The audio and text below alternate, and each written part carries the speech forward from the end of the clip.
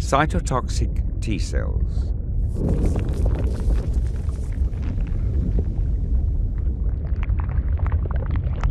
Virus-infected cells are killed by cytotoxic T cells.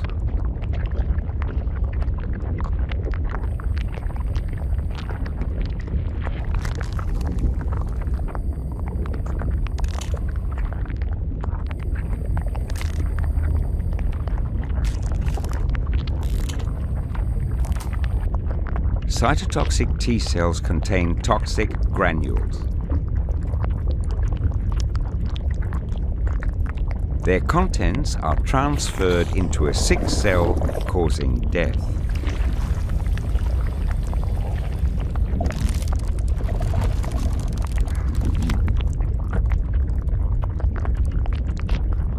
The majority of T cells circulate in the blood and lymph.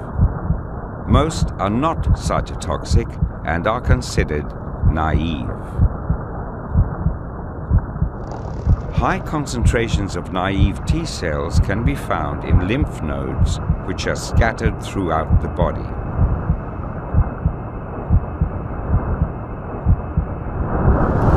Shown here are naive CD8 positive T cells inside a lymph node. These T cells have the potential to become cytotoxic when activated.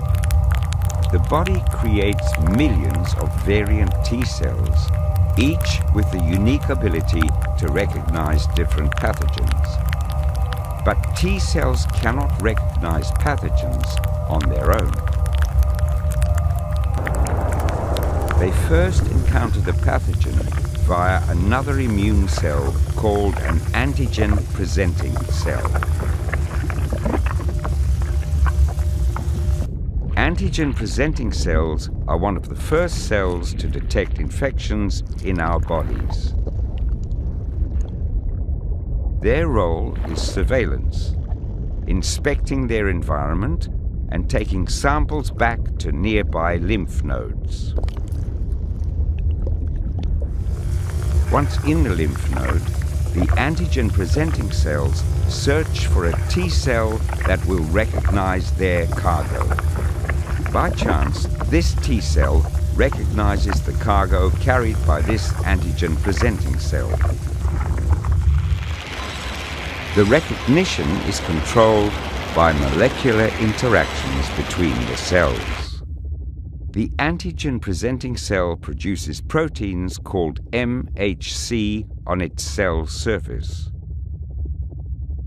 The MHC contains a virus fragment. The virus fragment is also known as a virus peptide.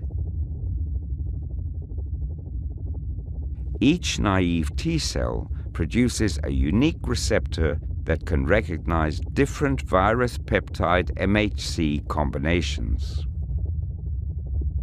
The presence of the CD8 molecule defines this subclass of T cells. The receptors on this particular T cell bind to the virus peptide MHC complex.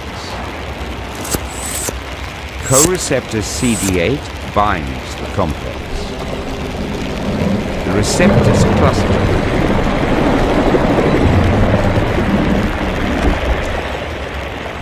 Eventually leading to T cell activation.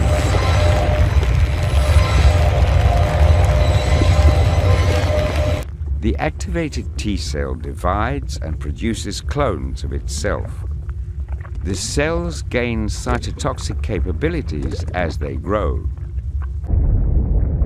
Chemical cues attract the cytotoxic T cells to the infection. The cytotoxic T cells specifically recognize the infected cells. The recognition is controlled by molecular interactions between the cells. The infected cell displays the same virus peptide MHC complex.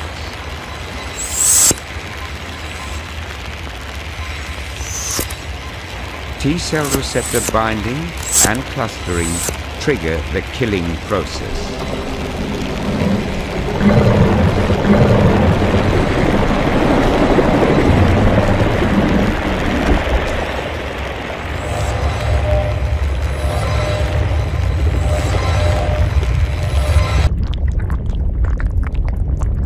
cytotoxic granules are transferred and kill the infected cell.